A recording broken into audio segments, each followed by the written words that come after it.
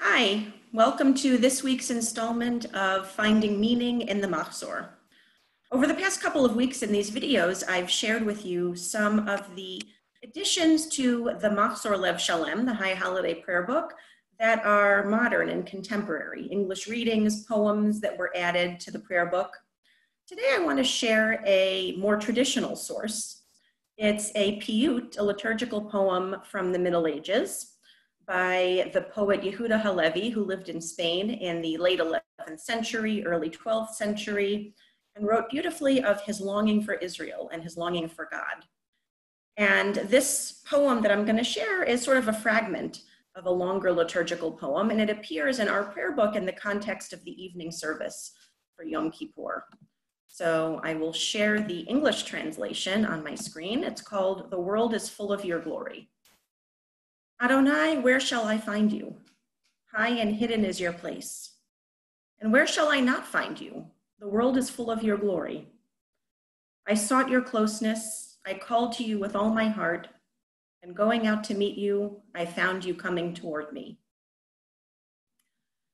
The poem beautifully expresses one of the central theological tensions in Judaism, the tension between the idea of God as transcendent, as being beyond our reach and our understanding, and the idea of God as being immanent, of being close to us. This is a tension that Judaism resolves essentially by not resolving it. Judaism continually portrays God in both of these ways. God is both immanent, indwelling, and transcendent. And that can be kind of a difficult concept for us mere mortals, but I think that in a way it gives us various conceptions of God that can be meaningful to us, perhaps at different times in our lives. Yehuda Halevi expresses this duality in the Jewish concept of God in this piyut, in this poem, when he variously says to God, "Where shall I find you? High and hidden is your place." And he says, "God, where shall I not find you? You're everywhere." Halevi goes on to express a very powerful facet of the idea of the immanent, close indwelling God, the idea that God is accessible to us. Halevi expresses his desire to be close to God, to be in relationship with God.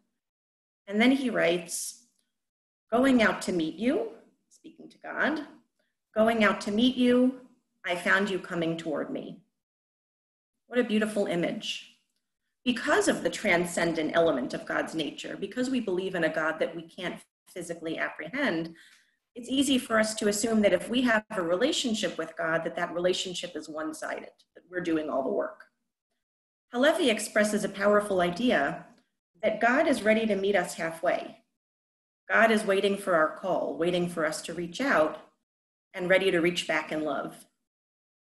That's the image with which I would like to close out this little video mini-series for the month of Elul.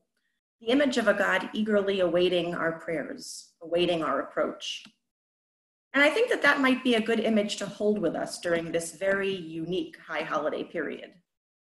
For many of us, these high holidays are going to look very different than any we have ever experienced. And we might worry that we're going to feel disconnected from the service, from our Jewish community, maybe even from God. It's good for us to remember that even if Rosh Hashanah finds us sitting on our living room couch rather than sitting in the sanctuary, even if we're connecting to the service via live stream rather than in person, that God can hear our prayers and God is waiting eagerly to receive them. God is always tuned in. God's Wi-Fi is always working. I hope that we'll have the courage to reach out to God this high holiday season and to feel God reaching back to us. Wishing you a Shana Tova, a happy, healthy, and sweet new year.